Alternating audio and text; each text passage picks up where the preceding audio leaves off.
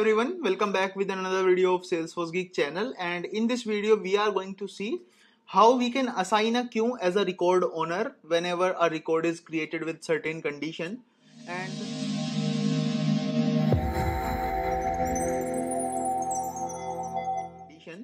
And the scenario is really simple. Whenever a task is created with high priority, right? Whenever the task having a high priority means there is a field called priority on task object. So whenever that particular field have value high, what we are going to do? We are simply going to assign that particular record to a queue. So before moving ahead, firstly I need to create a queue in my Salesforce org. So for that, what I need to do, I will move into quick find and type queue. Let me click on queue, and now here I need to click on new button.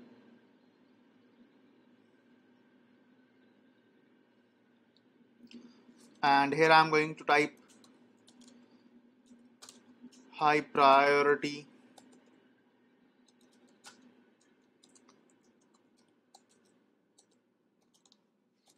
tickets team, or let's say high priority team. Now if you want to provide a queue email, you can, and also if you select send email to members, whenever there is a record assigned to a particular queue, all the members will be notified if you select this particular option. Then you need to simply select the object, on which object you want to basically add this particular queue, right? So I am going to select task object here. So now after that I will assign myself and let's say Shivang Tomar into the selected member, and I am going to save this particular queue. So now I have a queue which is called high priority members, or let's say high priority team. This is the queue that I just created. Now what I'm going to do, I'm going to build a very small flow. So if you are a beginner and want to learn Salesforce flows, then I created a course for absolute beginners who want to learn Salesforce flow from scratch. This course contains more than 80 plus tutorials and 40 plus hours of content. So if you are interested to learn flows, make sure you check out the course. Link is given below into the description of this video. So let me click on flow button.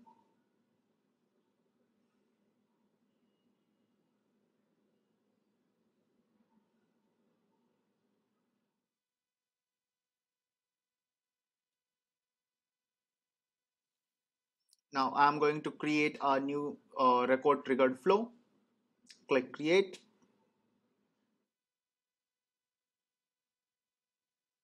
Now the thing is, whenever a record is created with high priority task. So if you try to understand this particular scenario, whenever a task is created with high priority, that means we need to update the same record field. And I told you many times, whenever you need to update the value or a field of a particular object which triggers the flow, we need to use before save flow in that case, right? So first of all, I am going to select task object here, and then I am going to select a record is created. Then in the condition I am going to select priority equals high, right? And then I'm going to select fast field updates, and then I'm going to click on plus button, and I think that's it from the configuration of the start element, right? Now what I'm going to do, I'm going to use a assignment element. Let's say assign that queue, assign high priority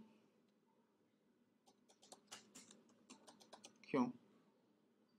Now as you know, we have a record global variable, so I'm going to select that variable and type here owner equals. Now in the value I need to type the queue ID. So let me go back to the queue and copy the queue ID. For now I'm just going to hard code it, then I will let you know how you need to remove that hard code thing, right? So let me click on this high priority team and let me check if I can get the ID, or let me make it a query. So seems like this is the one, but still to cross check, I will check this out into the Salesforce inspector. Let me click on data export.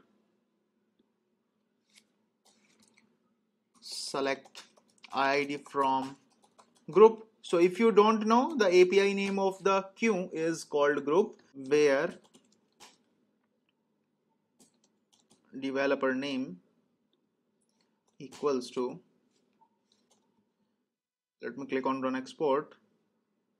So this is the ID. So I will simply copy this ID for now and move to the flow builder and paste it into the value and hit done. Let me save my flow.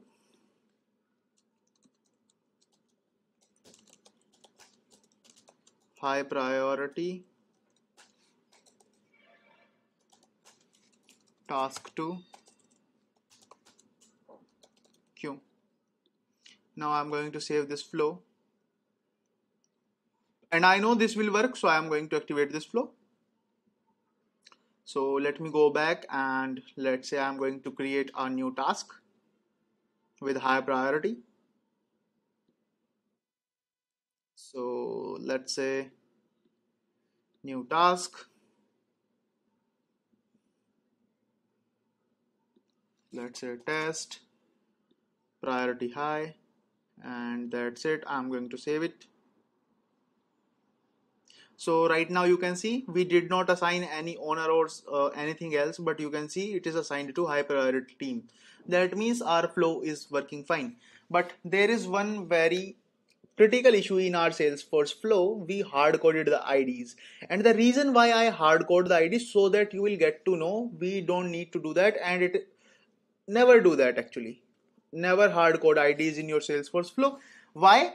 Because let's say you are going to migrate this particular Salesforce flow into the production. The org where you are building your flow have a queue created over there, right? Then in the production that might be possible that particular queue have a different ID, so your flow will fail. Never hard code in your Salesforce flow, right? So now you will have a question like, okay Shubham, if we don't hard code it, how we need to fetch the queue ID, or how we need to do that?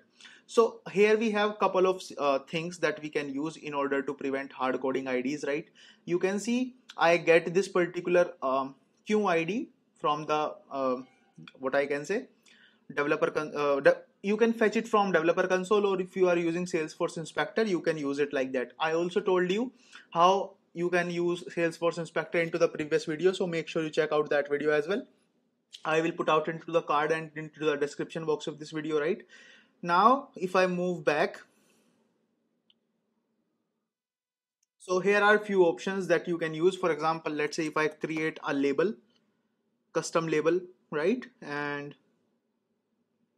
in custom label what I will do, let's say I create a new custom label, high priority, right? And in the value I will paste the queue ID.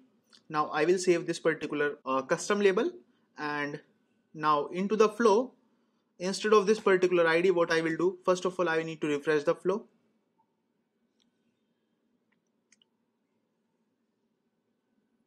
Now let me open this particular assignment, and now what I'm going to do, I'm going to paste the label dot high priority team queue. So see how I basically fetch it from the custom label.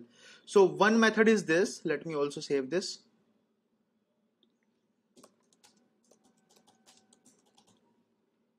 And hit save.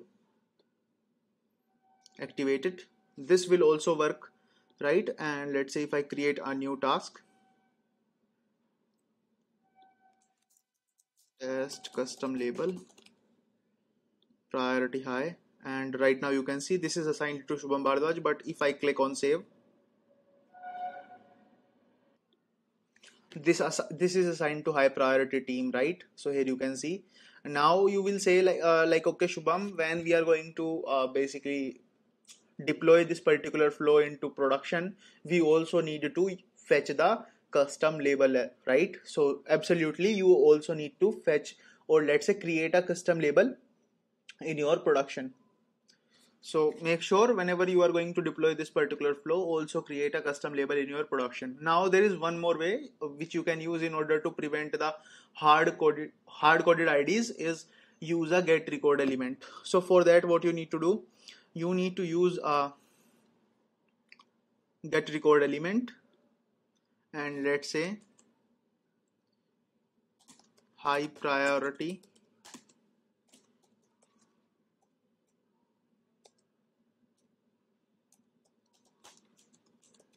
queue, right? In the object you need to select group. Now when you type group over there, right, you will see the two type of group, collaboration group and group as group. So you need to select group as group because collaboration group is for the chatter. So here I am going to select this particular group over there, and you can also know how I use group in the SOCL that I used into the Salesforce inspector, right? So here I am going to select group. Now in this I am going to provide developer name equals, and what is the developer name of that particular queue? So I will move back to the quick find and simply type queue, and let me copy this particular developer name. So make sure label is different and developer name is little different. Developer name contains underscore and it is going to be unique throughout the org. So let me just paste the value of the developer name, and I will also add one value called type equals queue, right? And only the first record automatically store all fields. Now in the assignment element, I will remove this particular label and type high priority. So this is the get record element we have, and I will use ID. So let me click on done and hit on save as. Let me click on save again and activate this flow again.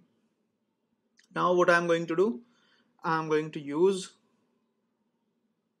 or I'm going to create another task. Let's say new task, test with get record element. Let me set priority high and hit save. So again you will see it is assigned to high priority team. So I hope you learned few new things from this particular tutorial, and if you learned few things, make sure you hit the like button and subscribe this channel for more such videos. And again, if you want to learn Salesforce Flow from scratch, we have a dedicated Salesforce Flow course. Make sure you check out the link given below into the description box. Thank you.